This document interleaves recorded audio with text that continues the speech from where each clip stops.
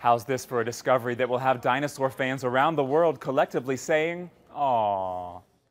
Yes, it's a baby dinosaur, and the fact that this fossil is almost completely intact makes it look almost lifelike. The discovery was made by fossil hunters in Alberta, Canada, led by Philip Currie, a paleobiologist from the University of Alberta.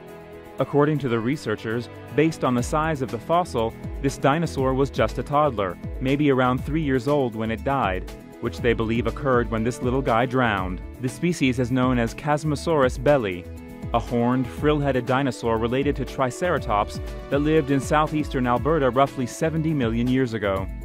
Researchers have uncovered many similar fossils in the area over the years, but none as small or complete as this. The fossil is so intact that it even shows the details of the dinosaur's skin pattern in the rock beneath it.